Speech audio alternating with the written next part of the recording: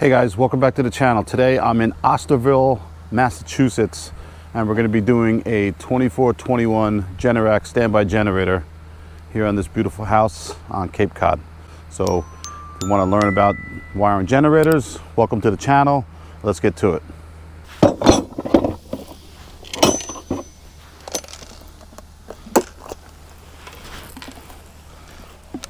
Yeah, fits real nice in there, just like that, snug. This bit's awesome.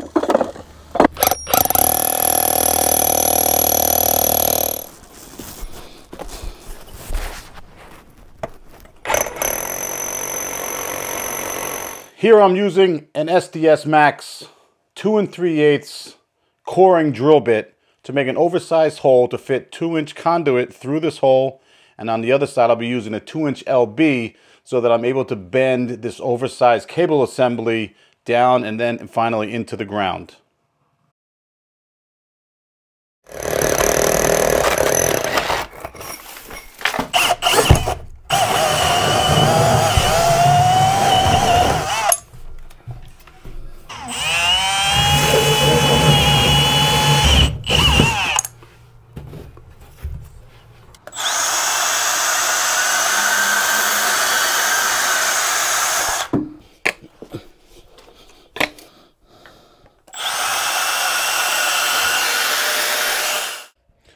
Once I've measured the length of PVC to go through the poured concrete foundation, I cut it and then I take it outside here and I glue it up and I attach it to this 2-inch PVC fitting. It's called a PVC LB right here.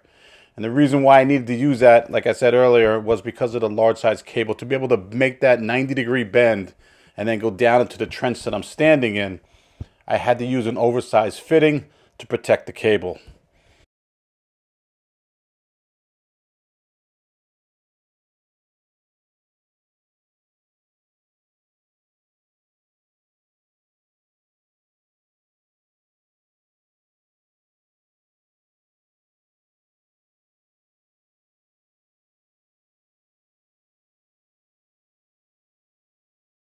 Now that I've had my conduit in place there to protect the cable when it emerges into the ground, I'm rolling out this cable assembly, and this is specific for Generac generators. This is good for a 21,000 watt generator, which is what this standby generator is once we connect it to natural gas.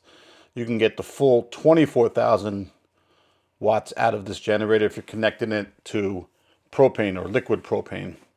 So once I roll out that wire, I roll it, I actually pass it through the hole that I just drilled and through that LB connector into the basement here. You can see in the left-hand side of the screenshot there where I pulled it through, and then I pull it through the basement to where I need to exit the house on the other side of the house to where the transfer switch is. And so what I'm doing is I'm using 1-inch 2-hole PVC straps to secure this cable to the underside of the floor joists.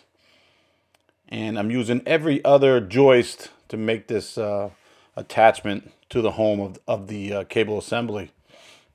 So the code does allow for larger cables to be directly attached to the underside of the framing members here, these floor joists. I believe it's larger than number 6. So a 6'3" you can attach directly to the bottom of these joists as long as they're not subject to physical damage. You can see on the right side there that those are running boards, and the running boards are pretty cool to avoid drilling holes in the framing members. So here, this is the laundry room on the other side of the wall where I was just working, and obviously you can see it's unfinished here with some insulation, which is good to see.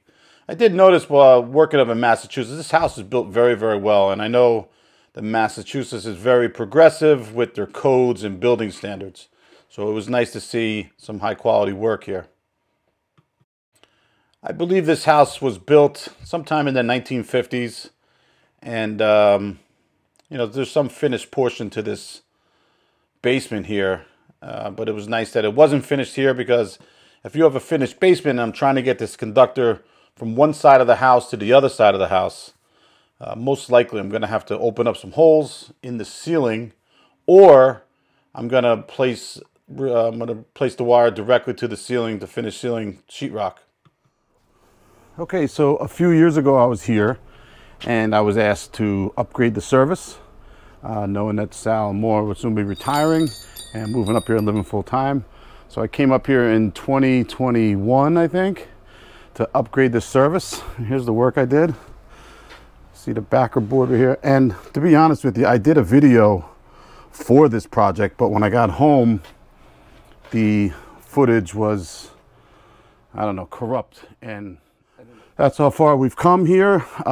This took about 2.5 hours to get all this work done. The holes drilled and the feeder pulled. And so this afternoon we'll work on wiring up the generator and getting that all set. And I think we're going to break right now for some lunch. And we did have a delicious lunch of some turkey, roast beef, cheddar cheese, mayonnaise on ciabatta bread with some ginger ale. It was fantastic. After lunch, I get back to work here, and I got to get this cable through this LB and laid into the trench before I can start working the conduit to go to the generator. Now, mind you, this is direct burial rated. So getting it through there and protecting it before it goes into the earth is pretty important. So once that's accomplished, now I can start working on how I'm going to attach my PVC and my flexible conduit here, the flexible PVC conduit, and how I'm going to enter into this generator. So yes, the bare cable is laying in that trench. Like I said, it's rated for direct burial, so I'm allowed to do that. But once it comes back up to earth here and you're able to see it, you want to protect that cable. So if they grow some lawn back here, some grass back here, if they have a lawnmower or a weed whacker, you're not actually hitting that cable. The cable is live with 240 volts, 365 days a year because of the sensing terminals inside the transfer switch, which communicate with the generator terminals. So you constantly have voltage going back and forth between the transfer switch and the generator with this cable. So I take off the front part of the generator and then the side panel so that I can access the wiring compartment. But before I get there, I want to do a rough layout of how I'm going to attach this PVC and make sure everything's going to line up and work just right before I go to slide the cable assembly through this conduit and then finally into the generator. So you take a little while and figure out how you're going to do this. I wish I had maybe used 2-inch conduit here going to the generator, but the opening for the wiring compartment is 1.25 inches, so I'd have to make another hole there, and I prefer not to do that if I don't have to. So I'm using 1.25 inch conduit here. And by the time I'm done here, all you see is the flexible conduit going into the earth along the back of this platform right here.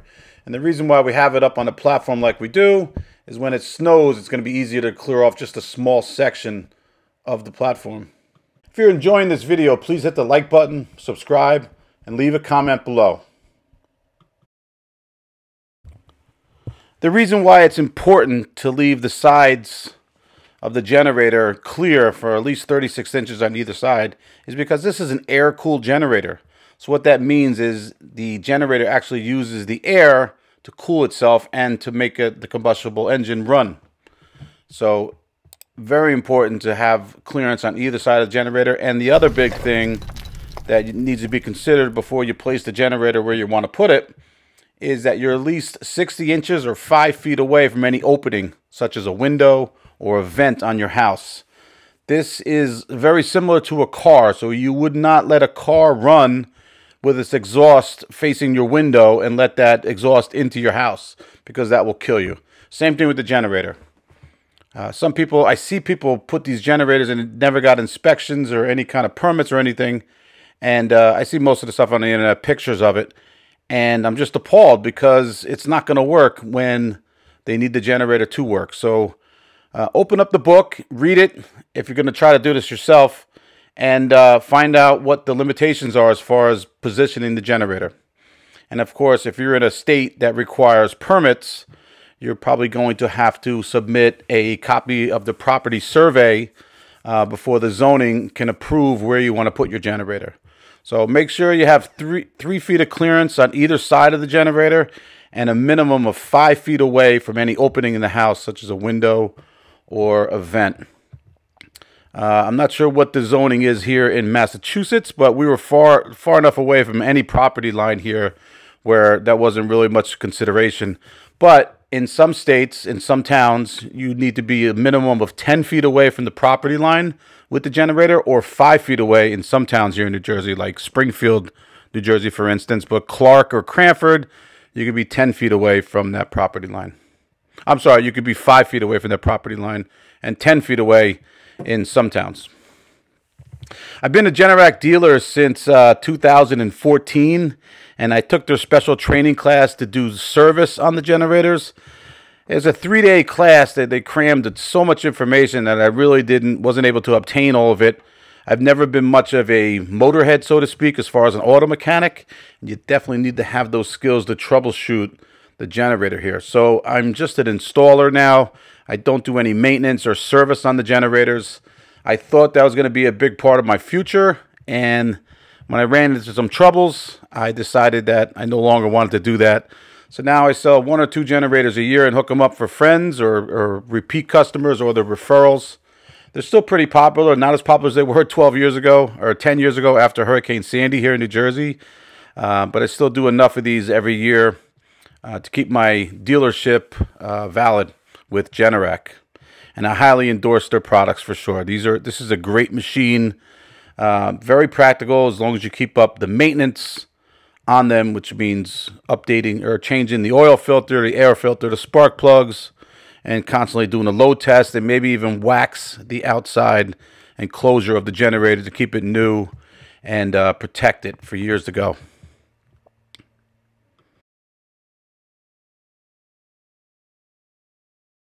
Okay, so inside the generator, you see they're colored, right? N1 and N2 with the black line going through it. So that's this yellow and black conductor here with the black stripe. All right, that's N2.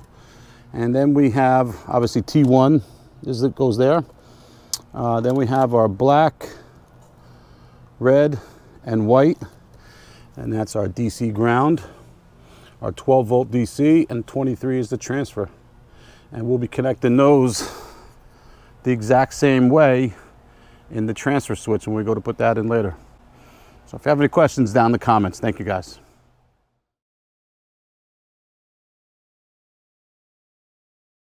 Overall, I set aside 1 day just to do the wiring for the generator and to get that cable across the basement in preparation for the second day when I go ahead and turn the power off to the house and install the transfer switch. So here I am attaching my 2 hot conductors, obviously my grounded neutral and my equipment grounding conductor. And what I like to do is I like to connect my signaling wires first and then work with the feeders that supply power from the generator to the transfer switch when the utility power is lost.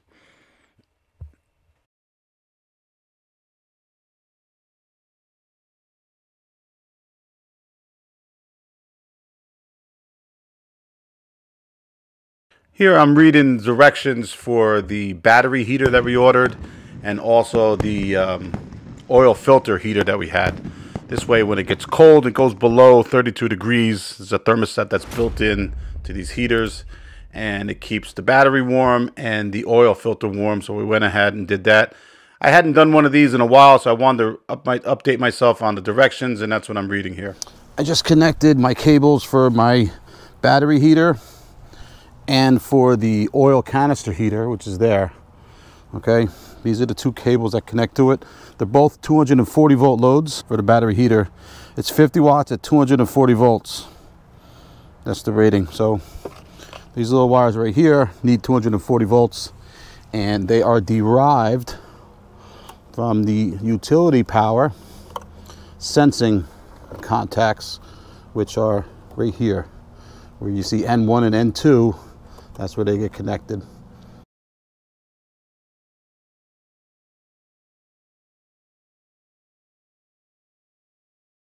Generac is constantly improving and updating their process of ordering generators and starting generators, including the service side of things, which I did get involved with. I did pass their 3-day course. I took it right here in New Jersey, in North Jersey, at a hardware store. I don't remember the exact place. But I was qualified to be a Generac service technician, but I just did not feel comfortable repairing the motor. If something was to go wrong on the engine side, I just didn't feel confident. And to be quite honest, I did maintenance for many years, but the trouble is, as these generators get older, certain things might break on them, and I wasn't comfortable making those repairs, and I thought my time was better spent doing electrical work rather than maintenance on these generators. So I no longer do the maintenance, but I do offer installing and wiring the generators and getting them started. So here, that's what we did, except the plumber at this particular job did not contact the utility natural gas company to upgrade their meter so that this generator had sufficient gas going to it. I believe it's between 5 and 7 inches on the column. I'm not exactly sure if that speak is correct, but they did run an 1.25 inch line all the way from the gas main, which is where they'll tie this in, but that portion was not done. So even though I spent 2 days up here getting this generator wired up and ready to go, I was not able to start it up because it's still not connected to gas. So I will be doing that remotely with Sal, being that I am a Generac dealer. I do get certain perks with Generac, and one of those is some limited assistance when setting up the generator and commissioning it for startup. Do me a favor, if you like this video, hit the like button, and don't forget to watch part 2 coming up shortly.